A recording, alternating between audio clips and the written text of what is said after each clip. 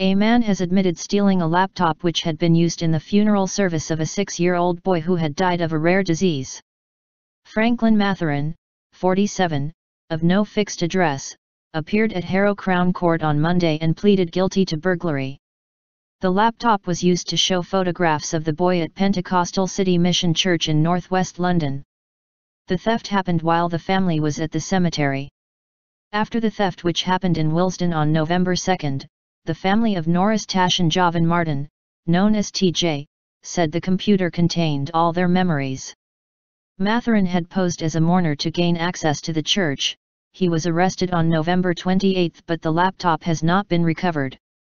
Anyone with information about its whereabouts has been asked to contact Hammersmith and Fulham Police. TJ had been very ill for his whole life with Kendall syndrome, a rare disease that affects the immune system. The funeral congregation of more than 300 people included members of staff from the Great Ormond Street and Northwick Park hospitals, where he had been treated. Mathurin will be sentenced on January 12 at Harrow Crown Court.